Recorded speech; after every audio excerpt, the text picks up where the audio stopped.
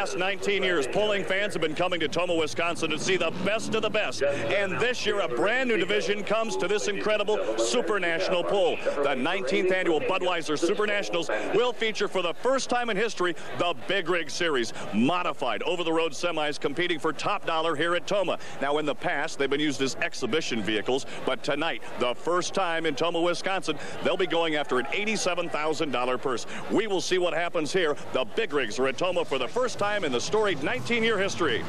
Coming up, the Big Rigs, and our first puller, Norm Larson, the current points leader in the Ground Wolf. He's the #1 puller in the Big Rig Series. Norm Larson, first one up the Ground Wolf. It's a 1992 International, 736 cubic inches, a Detroit diesel for an engine. Now, these trucks right here can run turbochargers. Norm is running 4 turbos. 18 years in pulling, has run a number of exhibitions in the past. He's involved in farming and the trucking business out of Alden, Minnesota. Our #1 test puller, Norm Larson. This guy knows how to win. Let's see if he can put the right equation down in the first ever Big Rig Series clash here at Tomah. Norm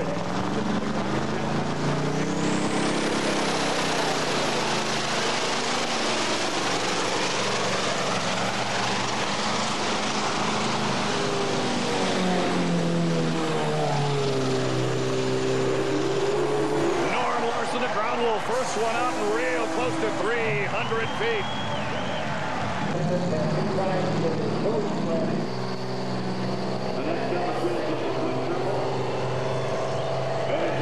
The Liberty Bell up next, Mike Metzger out of Silver Lake, Indiana. It's a 1976 Kenworth, 1,150 cubic inches, 2 turbos. Now, he's been involved in pulling for 14 years. As I mentioned at the very beginning of the show, the fact that this has become for the first time a real class. Now, they've had some exhibition runs where they've actually gone out and had some competition, but it's the first time it's been a series, and it's the first time it's been at Tomah.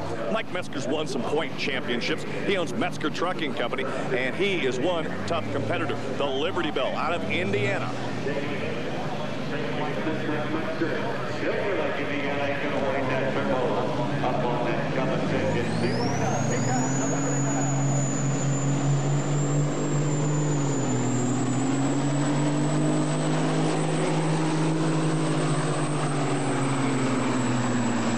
Metzger lets the front end a good head of steam. And the Liberty Bell cuts one close. Next up, a guy that's got a real advantage here at Tomah. He's got not 1, but 2 big rigs, the Bull and the Longhorn. Calls his operation the Stagecoach Pulling Team. Out of Hastings, Minnesota, it's Gary Tiger Rios. They're both equipped with V12 Detroit diesels. Now, the Bull is what we'll see right here. The Bull has been one of those trucks which has been involved in exhibitions and car and truck shows for the past number of years, and Tiger says that he's got the opportunity really to use this as an experimental vehicle for the Longhorn. We'll see what happens right here. Leading the class right now, Mike Metzger at 287.9. That could change. We'll see what the man from Hastings, Minnesota can do here, Gary Reese.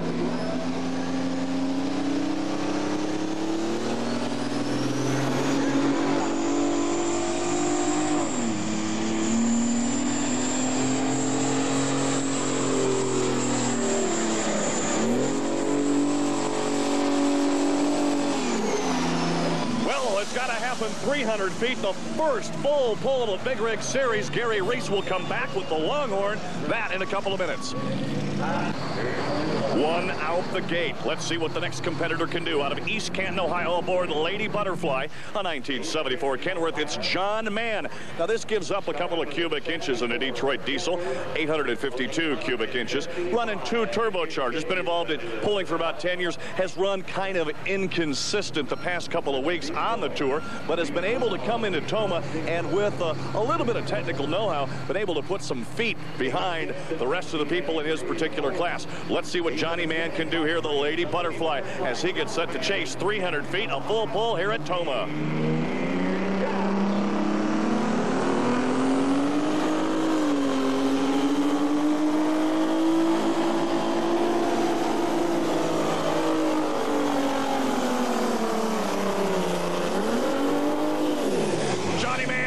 very, very close to that magical 300-foot distance. We'll see what happens here. Looks as evidently they've scored a 300-foot full pull. That's got to make you feel pretty good. Oh, man, yay! I didn't think I did it. Thank you, thank you. Absolutely. John Mann right now takes the Lady Butterfly and puts it into the pull-off. Next up, this is a really nice show quality vehicle, and besides that, it's very, very competitive. This belongs to a guy by the name of Larry Carey out of Morley, Michigan. He calls it Dodge Fever. Now, Dodge does not make an over-the-road hauler anymore. The last year they made it was 1972. This has got a Cummins engine in it, 2 turbos, and Larry Carey very, very happy with it. When Larry comes to an event, he brings a whole bunch of people with him, the grandkids, lots and lots of relatives, and he honestly has a great time doing what he's doing. Been involved in the business for about 12 years and is involved in sand and gravel trucking back in Morley, Michigan. He's very proud of Dodge Fever, and with good reason to be. It is considered among big rig truckers as an antique piece.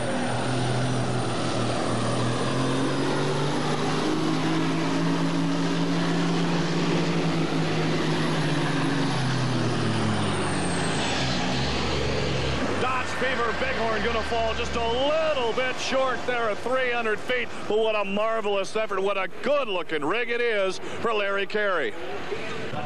Out of Paynesville, Ohio, probably one of the biggest and best known of the truck lines, of course, is the Mack. And out of Paynesville is J.R. Collins. J.R. Collins has been involved in pulling for a whole lot of years. Back in 1992, he won the Indy Super Pull exhibition.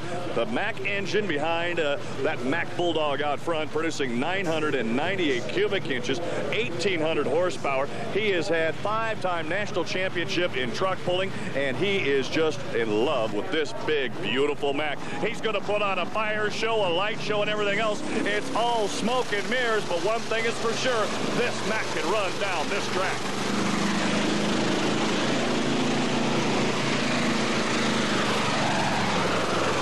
Oh, takes it all the way. J.R. Collins, 300 feet in a full pull.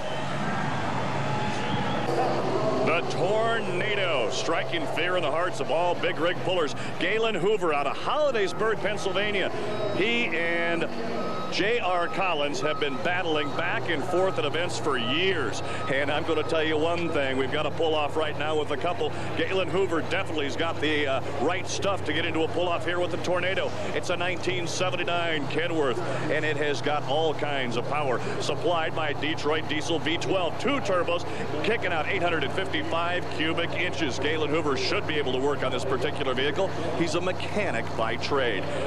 Let's see if he can put the Tornado into the pull-off to join the rest of the big rigs.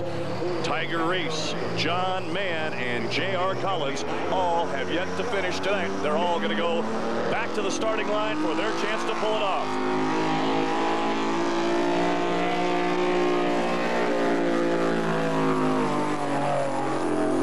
One more time, Detroit Diesel, the Tornado, Galen Hoover, big time. Gary Reese, another opportunity. Now, you remember, he was the first one to take it out the end in the Bull. This is the Longhorn, and he hopes to be able to duplicate that effort here with a great pass at this 300-foot Tomah track. Peterbilt's are what both of his trucks are, and he's got V12 Detroit diesel engines inside. Tiger Reese was able to take one past 300 feet. Let's see if he can make it a double and increase our pull-off by another competitor.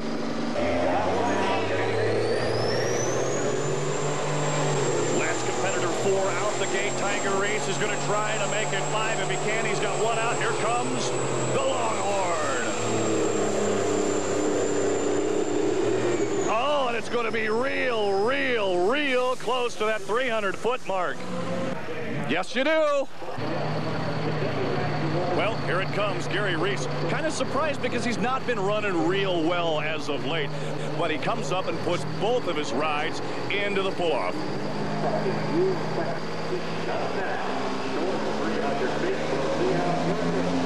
Gary Reese starts to build the boost. And as he comes off the line, he's got full RPM shifting through all the gears. Let's see if he can make it happen here. The Stagecoach pulling team in the pull, angling for the corner, and real real nice move near 300 feet. John Mann has got to be excited about this. He's in a pull-off. He's running with all of the top guns of the Big Rig Series, and he's got an opportunity to make it happen. Now, he's given up a little bit in the horsepower department to the J.R. Collins and the Galen Hoovers, and maybe even to the Gary Reese. We'll see what happens here. At this particular track, anything can happen, and a lot of times it does. In 19 years of pulling here at Tomah, all kinds of great things have happened, and sometimes the underdog even comes up the winner. Johnny Mann, Lady Butterfly out of East Canton, Ohio, could put his name in the big record book, winning the first Big Rig Clash here at Tomah. Green flag is out, and he starts to build the boost, coming straight down the middle of the track. If he can hold a good line, he will have a good opportunity to win the class. He's got to get by 296 and 5. He's got to get by 296 and 5. It's going to be real close. 292 and 7. He comes up a little bit short, but he's got to feel good about that as he has put himself into the record book, at least getting into the pull-off. J.R. Collins, a man that has won lots of titles, a man that has won quite a bit in the exhibitions, a man that has claimed some world titles when there's just a handful of semis. He's been around for a long time. J.R. Collins, the Buckeye Bulldog, could take home the victory, but there's a couple of other people that would like to say, no, J.R., not this time around. Galen Hoover, one of them, Gary Reese, the other one, and John Mann right now says, boy, if I could beat J.R., I'd be in good shape.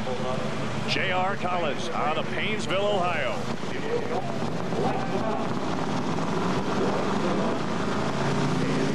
J.R. Collins starts to build the boost and all kinds of Mack horsepower coming down the track. Lifts the front end. Lots of torque coming up. He's got to get by 296 and 5. The Bulldog is going to do it. J.R. Collins.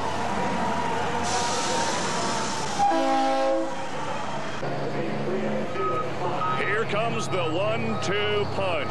The Tornado against the Bulldog. 302 and 5 is where the Kendall leading distance marker sits right now. That's where JR parked it in his Big Mac. And we will see now if Galen Hoover in the Tornado can tweak the Detroit Diesels, pull out some horsepower, and take the victory away from the dog. Galen Hoover's got a shot at it. Gary Reese also has a shot at it, too. We can't count him out. He's the last puller in the class. There's 2 left.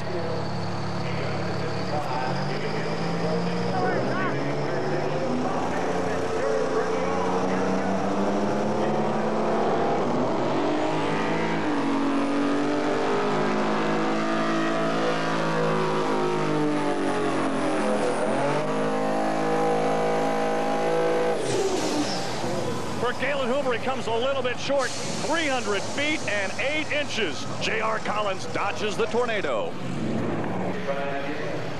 Out of Hastings, Minnesota, Gary Reese with the second of his 2 vehicles. He's got a real good shot at unseating J.R. Collins, who right now holds the distance of 302 and 5. Let's see what can happen here. The Longhorn of Gary Reese. He was the first competitor to go out the end and the last competitor to go out the end. Let's see if the V12 Detroit Diesels can get all kinds of heat in, build some horsepower, and take this Peterbilt down past 302 and 5. This is the last competitor. It will be a shootout.